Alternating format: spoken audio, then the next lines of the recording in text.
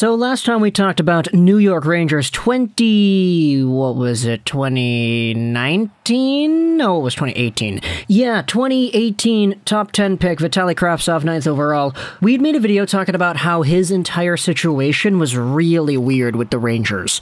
And how with all the information coming out about how this guy wanted to be in the NHL, how he didn't feel like he was going to get a chance at the NHL level because of the personnel on the Rangers forward core already. He is a right wing, by the way. Despite the fact that Pavel Buchnevich, who was in a similar position, was traded away in the offseason, but nevertheless ended up in Kravtsov getting sent to the AHL because the Rangers wanted to keep Libor Hajek instead.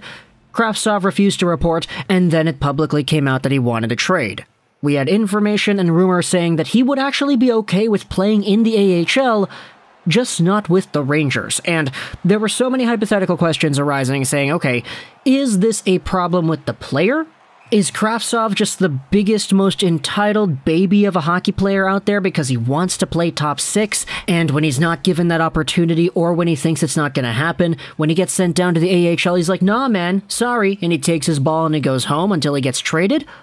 Or is this a problem with the Rangers and how they develop their talent? Because 2017 top 10 pick Lias Andersson suffered a very similar story, and he eventually got traded for a significantly lower amount of value than what a 7th overall pick would normally be. So, for Vitali Kravtsov, we had all these rumors going about that he was back in home, he was doing his thing over there in Russia, and he was just kind of waiting for a trade. However, the Rangers did not actually trade him yet. What we have is an update here from the KHL, because it turns out if you're a fan of Traktor Chelyabinsk in the Continental Hockey League, you guys are getting Vitali Kravtsov back on your squad. He played 49 games with the Traktor Chelyabinsk team last season, getting 16 goals and 24 total points. He was under a point per game in the postseason too, and now he is back in that system after posting up 4 points in 20 games played with the Rangers last year. You gotta remember, he actually wasn't given an opportunity to play with the Rangers in the regular season this year, which kind of leads to the frustration that he has, where he sees himself as a top 6 potential option, despite the fact that the top 6 on the Rangers consists of Panarin, Lafreniere, Zibanejad, Kakko, Kreider, and Strome. Yeah, I forgot that one. That's my bad. But either way, this is the latest update that he is indeed now going back over to the KHL, and it's kind of strange because when you think about players getting loaned out to other hockey leagues, you're almost never loaned for a short amount of time. Unless it's a very specific circumstance, like, for example, last year. We had ourselves the pandemic shutdown year. The NHL did not actually start until the beginning of 2021, so the 2020 portion of the 2020-2021 season was completely down. That's why a lot of players were actually able to get loaned off to Europe and play somewhat of a shorter amount of time there, just waiting for the NHL to get back up and running.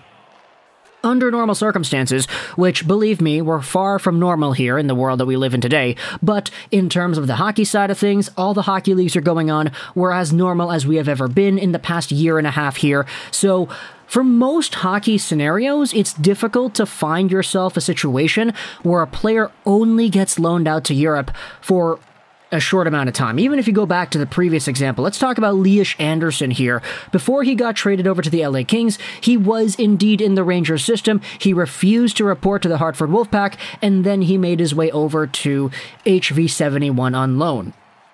He spent the last parts of the 2019-20 season there, and the early parts of the 2020-2021 season over there, and then he got traded. You take a look at Jesse Puljujarvi on the Edmonton Oilers, because he was kind of in that same boat with Lias Andersson in the same time frame. Puljujarvi spent an entire season with the Carpot, and then some afterwards. This was all in contention with the Oilers because he wanted more opportunities, and the Bakersfield Condors just wasn't doing it for him. He wasn't really playing his best hockey. Nevertheless, though, they stuck through with Puljujarvi. Ken Holland refused to trade him, and now he is back in this system doing extraordinarily well. He is over a point per game. For Vitali Kravtsov, he did spend the beginning part of this 2020-2021 season with Traktor Chelyabinsk, and then he came over to the Rangers to finish off the year, but now he will most likely go out there and play what is going to be a good chunk of this season with this KHL team. It would be difficult to envision him coming back to the NHL right away because he's gonna only want to play NHL minutes. He already refused to report to the AHL in the first place, and he said he actually would be okay with the AHL as long as it's not the New York Rangers farm system, which is very specific and very, it's kind of petty in a way, but either way, what makes this situation so strange is the newest quote from Kravtsov that was published out here on The Athletic. I'll leave a link in the description to the post right here. However, this is indeed an Athletic article, therefore it is paywalled. This is the quote over here on Reddit. "I want to thank the Rangers for working with me, and I appreciate the open and honest conversations we have had during this process. While this has been a challenging time for me personally, I believe having the opportunity to return to Tractor and work on my game is the best thing for me right now. My main focus is getting better every day to continue working towards my goal of playing hockey for the New York Rangers." Interesting. Interesting. So he throws a fit. He gets sent down. He does not want to get sent down, so he's like, no, screw that. I'm not getting sent down. I'm staying right here. And what? He goes back over to Russia. He gets officially loaned out to the KHL. And now he gives a statement saying, yeah, I hope I'm able to improve my game, work on my stuff, and do the thing that I need to do, which is, score goals and play hockey, because I want to play for the New York Rangers. Ooh, boy, that's really strange, isn't it? Especially considering the somewhat predetermined outcome we had earlier on in the year. What is that predetermined outcome that I was talking about? Well, it's the idea that because the Rangers already have Lafreniere, Zibanejad, Kakko, Kreider, Strome, and Panarin on their top 6, that Kravtsov would not get that opportunity, leading to him feeling displeased with the way he's being used. If he was so adamant on that to the point that he doesn't want to report to their AHL team that he wants a trade, this quote just kind of throws everything out the window, doesn't it? I get it, it's probably just for fan service. It's saying to the media, yeah, we're on good terms, we don't have any beef.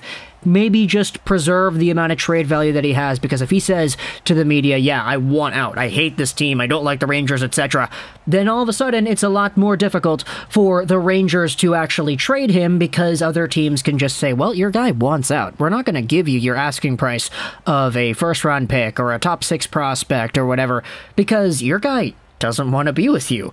We'll give you a top 9 guy instead. Here's a late first. Here's a second-round pick, because you have no bargaining power here, New York.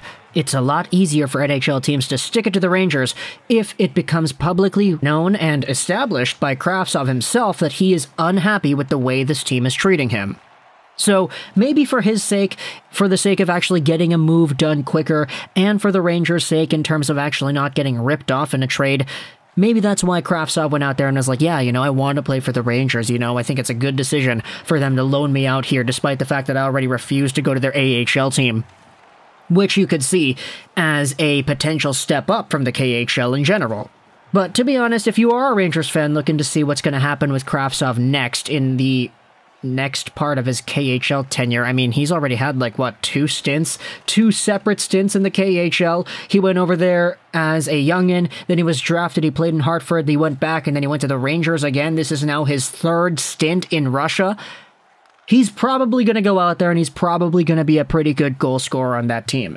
He was already a good one last year, and the Tractor Chelyabinsk Hockey Club, they have not really too many recognizable names. Teemu Pulkkinen comes to mind, so does Vitali Abramov. They do have some players, but if Kravtsov comes out here and he joins up with this squad and ends up getting, a point per game or something, I personally wouldn't be surprised, but you should never take KHL numbers as cold hard facts when translating them to NHL potential. So all that's left to do now is wait and see what happens with Kravtsov. Does he actually go out there, do extraordinarily well? Does he get traded sooner rather than later? Let me know in the comments, what do you think? How have the Rangers handled this situation too? Do you like the way they've done this? Do you think what they've been doing is appropriate for the prospect and the caliber of the prospect they have?